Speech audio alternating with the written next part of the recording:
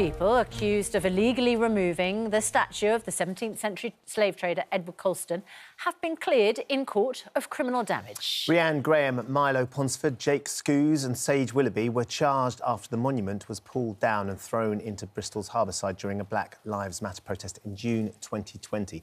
Here's what they had to say outside of the courthouse. Well, joining us now is one of the four, Rhian Graham, in front of what is, of course, the empty plinth in Bristol where the statue formerly stood. Good morning to you, Rhian. Thank you very much for joining us this morning. Good morning. Thank you. It's very nice to be here. Well, yeah, undoubtedly, because, of course, it could have been very different. I wonder how you're feeling. It's the morning after the day before. What's your reaction still now to the verdict that came through yesterday? It's incredible. I mean, it's very early, it's very cold, but my heart is still very happy that a jury spent the time to listen and came to the verdict of not guilty. It's incredible. Were you surprised, Rhian? Were you expecting, actually, on the face of it, I think we're going to be found guilty? I think I always had a good feeling about it. I personally have never felt like a criminal in this, but you have to keep grounded, and you know, it could have gone either way, so I'm just thankful for the result that we have. It's interesting. I expect you've had a look at some of the papers this morning. I mean, for instance, the Daily Express headline, "Statue vandals cleared, but where will it end?" You must have had response from some people who say, all right, then, you know, at what point does vandalism cease to become a crime? You know, what was your defence, do you believe, that led to your acquittal? And does this mean that every political statue that someone might have an issue with, they can just topple it the same way that Edward Colston was toppled? I completely understand people's concerns, and I really don't think this is a green light for everyone to just start pulling down statues. This moment is about this statue in this city at this time. And our main defences relied on the fact that, well, all of the dissent that has gone over the past 100 years, people have been protesting, particularly around the last 30 years, and campaigning to have this statue taken down. And it's not without that legacy that without that we could never have a leg to stand on with this. So that's very important. The context around this particular statue is very important. And I could tell you the sort of four defences that my case personally relied on, and that was that the intention was not to damage the statue, it was to remove the statue.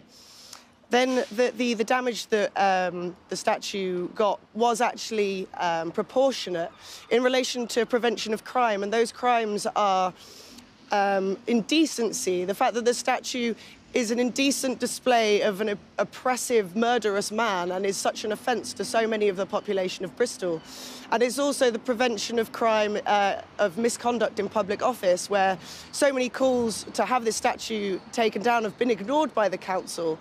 Yeah, that's and then we have Rhian, the fact that on the plinth itself... Yeah, because there was a petition, of course.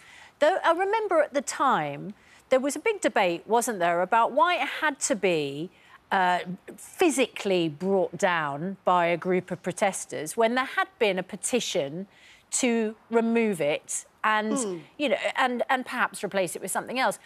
What happened with that petition that it couldn't do what you eventually did? I mean, we're not just talking about that one petition. There's been petitions over many years. Like I said, there's around a good 30 years of quite active objection to that statue. But the protest around that statue actually goes back to the 1920s. And I really don't think that without us pulling it down, that statue would ever have come down.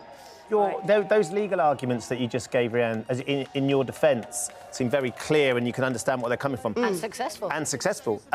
Was that actually your perspective when you got there? Because that sounds very legally. Were you just passionately involved with a lot of your fellow Bristolians in the desire to take down this monument to somebody who, as you've described, really shouldn't have been there, was a murderer and a slave trader? I think things look, you know, a little bit more sanitised when they're put through a legal framework.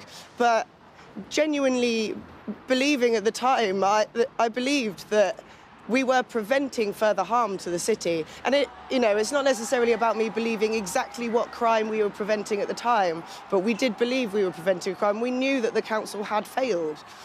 And if I can, I'd really like to just add the last two defences that we relied on. And that's one, that it says on the statue that it's owned by the citizens of Bristol. Therefore, we had some sort of claim over the fate of that statue. And the fourth one is that actually the value of the statue has now increased, and therefore, can you really say that we damaged it? And Tom Wainwright, the barrister, Milo's barrister, was able to say in court that we've increased the cultural and historical value of the statue. But the thing that we weren't allowed to say in court was that actually we had an art value the statue, and pre-toppling it's worth about £6,000. Post-toppling, the valuer reckons at auction it would get at least £150,000, if not up to around £300,000. I mean, I think legal students will examine this case with interest for years to come, Rhian, because, as you say, the legal arguments are fascinating in themselves. But just to pick you up on something you said earlier... Really? You do not think, do you, that any political statue that a group of people have an issue with should be toppled? I mean, how does this not send that message out? No, I will leave the fate of monuments in other cities to the citizens of those cities. But like I said, the context of this statue is very particular. It's had a lot of protest around it, and it's not, without that legacy, we would not have been so justified in what we did. OK. All right. Well, interesting to talk to you, Rhian Graham. Thanks very much indeed. Because, of course, Rhian, Milo, Jake and Sage have many supporters. Delighted that they were acquitted. As you will probably know, others not so impressed. Yeah, we're joined now by political commentator Calvin Robinson. Calvin, we've been inundated with viewers this morning who disagree with Rhian with regards to the fact that this is just going to open the floodgates to any sort of political vandalism, that people want to express their views, they can now go forward, express their views, and they will find a defence that will allow them to be acquitted of any charges put towards them. At the same time, I think it's clear, as Rhian pointed out, there have been protests about this statue for 100 years. They've tried all sorts of petitions. They've tried to get the council to pull it down, to move it, to change the names. And in toppling the statue, suddenly the name of Edward Colston has been taken off schools, it's been taken off entertainment venues, it's been taken off pubs. So they have had the impact that they wanted to have. They have indeed, Ben, but I think I agree with a lot of your viewers on this, in that I don't think it sets a very good precedent. It's almost vigilante mindset, isn't it, that you can just tear down a statue if you don't agree with it. What they should have done, and you're right to say that they tried over the years to put protests in place and petitions, what they should have done is ask for a referendum. It's quite easy for Rhiannon and other people to say, actually, well, this is our statue, we are citizens of Bristol, so we have a right to tear it down.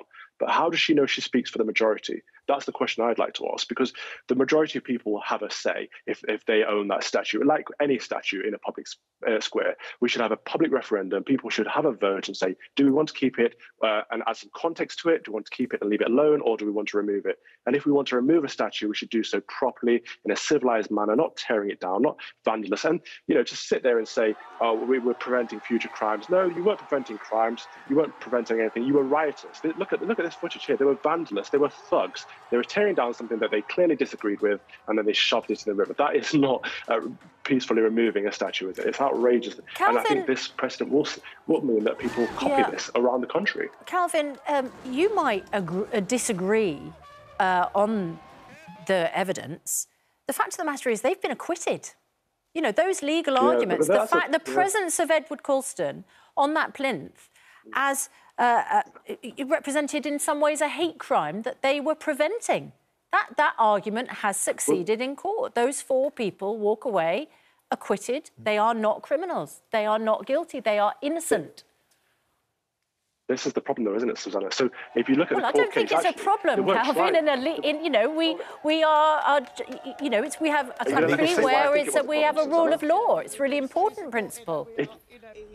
Well, if you let me finish the sentence, what I was going to say is that the problem here is I don't think they were tried on the crime, because they admitted to actually criminal violence. They admitted to tearing down the statue. I think the problem here was that the court case seemed to be more of a case of trying Edward Colston. In fact, a historian was admitted to the trial as an expert in Edward Colston, rather than they didn't have any experts in criminal violence or criminal destruction of property. So what I think happened here is that the political argument was put forward that it wasn't about whether the statue was teared down or whether that was right or wrong. It was about whether the person who was in the statue was right or wrong. Edward Colston was on trial. I'm not here to defend Edward Colston. He had a very wicked past. He made his money in evil ways. He did also put his money to good use in, setting up almshouses and charities and schools and that kind of thing. So there's a balance to be addressed, which is why I think context would have been better. But the fact of the matter is that here they thought that he was a bad man, therefore it was right to tear down his statue. Whether it was legal or not to tear down the statue wasn't actually qualified. And that's why I think it's a problem, Susanna. So it's a really interesting case. Certainly. I mean, lots of you getting in touch. Leslie Calvin, says, thank you so much. I'm appalled that they've got away with this damage. By all means, you have the right to campaign to have it removed, but don't take matters into your own hands. Jim says, it's OK just to turn down any statue because they find offence in their being there. There's a whole bunch of people who don't like the statue of Churchill. Are we going to stand by and watch that being torn down now, even with the perpetrators not being charged? On the other side, Irene says, if it encourages more people to pull down racist statues, then so be it. The Colston Four have paved the way for the youth to right the wrongs of the past. Good on them. And Paulie says, great news, the Colston Four were cleared. It's interesting, listening to Rhian's point that they tried. It's been demonstrated for over 100 years about this statue being there. There has been petitions, there has been protests about it, and they hadn't got anywhere with it. Then all of a sudden, by taking matters into their own hands and toppling it, suddenly Edward Colston's name was taken off so many different monuments within Bristol itself. And the value of the statue has gone up. I mean, I'm not sure anyone would buy it, but... It's been valued, and if someone does, it's going to cost them considerably more.